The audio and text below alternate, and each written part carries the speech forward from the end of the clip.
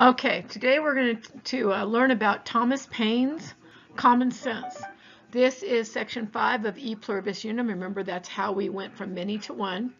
And don't forget that the Enlightenment brought about a lot of philosophy, a lot of people thinking and talking about ideas of what freedom should be and how that freedom should be handled in the government. Thomas Paine will talk about that. So get your papers ready. Okay, now let's do a little background before we get into Thomas Paine himself and common sense. Let's talk about the fact that at the time Thomas Paine comes onto the scene, the British people live in what we call America, the United States of America. So they were British. This wasn't just like, oh, well, they're over there, we're over here. They were loyal to the king and the family. The British love of the royal family is a really old love, and it's always been a strong value that all British are taught from a very young age, even now. And that's a very difficult emotion to break. When I stand up to pledge to the flag, that's an extreme emotion of pride and of knowledge of where I come from.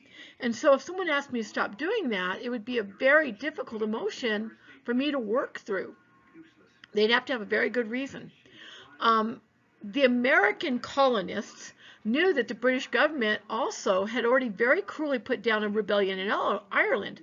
So not only have they loved their mom for a long time, they were a bit afraid of her too, because they really did massacre a lot of Irish over the fact that the Irish were trying to rebel. Then, even though there were taxes, and they were really angry about not having the voice against these taxes in Parliament, they still in America made more money than the people who actually lived in Great Britain, in England. Okay? So, what could possibly convince an average American to choose independence over loyalty? Let's take a look at it. Okay, so this is where Thomas Paine comes in. Thomas Paine is an Englishman who comes to the colonies and writes a pamphlet, a really long essay called Common Sense, and it sold like hotcakes. People really wanted to read this. Of course, he was in Philadelphia where he published it. And of course, remember, Philadelphia is that hotbed of Enlightenment thinking. He had sold 120,000 copies by April of 1776. Now, that doesn't sound like a lot to us, but ladies and gentlemen, that's by word of mouth. They didn't have TVs or internet or phones. It was from hand to one hand to the next hand to the next hand. You have to go get a copy of this. That 30-page pamphlet can be boiled down to two main ideas that are important to us.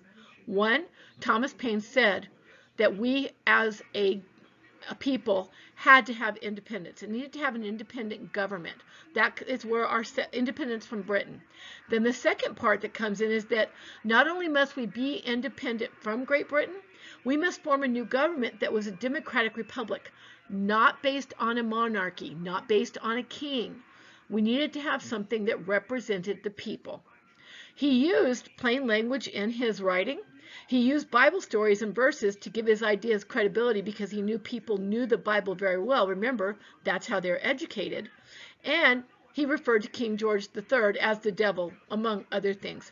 People ate his ideas up and decided that, you know, maybe independence and being a patriot was a better idea than being a loyalist who was being taken advantage of. Now, there were those who saw Paine's ideas as being too radical. You know, his first point that Americans must declare independence was embraced by many. Many of the people agreed that we must declare independence. But the second point about having a democratic republic, which meant a government run by voting, essentially, was seen as, well, crazy. People like Thomas Jefferson and John Adams thought his ideas were too extreme when it came to establishing government. Basically, the idea being that the common person didn't know enough to be trusted, and by common person I actually mean common man, didn't know enough to be trusted with a vote and to be trusted with the idea of understanding how a government should be run. They were elitist. they were kind of like intellectual snobs when it came to that. Paine got around some of this by publishing his work anonymously. And of course, John Adams was considered a radical. So a lot of people thought that John Adams had written that work, but John Adams denied it pretty strongly. So Thomas Paine's ideas were talked about, they were read about, and people embraced not only the first idea, but strongly embraced the first idea that we must be independent, but they also started to embrace the second one, that not only must we be independent, but we need to consider having our own government that wasn't based on a monarchy or a king. Now, Paine's ideas do win out, like I just said. When you think about some serious points that Paine's Common Sense, and that's a copy of Common Sense, of the cover of it. That's a picture of the cover of Common Sense. One of the things that he asked the colonists to seriously think about as they considered independence was, how did it make any sense that a tiny island like England was ruling a huge continent, or even had any way of understanding what needed to happen on that huge continent? Furthermore, he pointed out that how could the colonists ask for foreign aid, like from France or Spain, and remain loyal to King George III? Remember, England's got problems with both France and Spain. The next question he asks is, how much abuse can we take? How much are we going to put up with? By the summer of 1776, the colonists took up a stand, and they sent King George III a little breakup letter we like to call the Declaration of Independence. That comes tomorrow. All right, you know what to do. Collaborate, question, answer.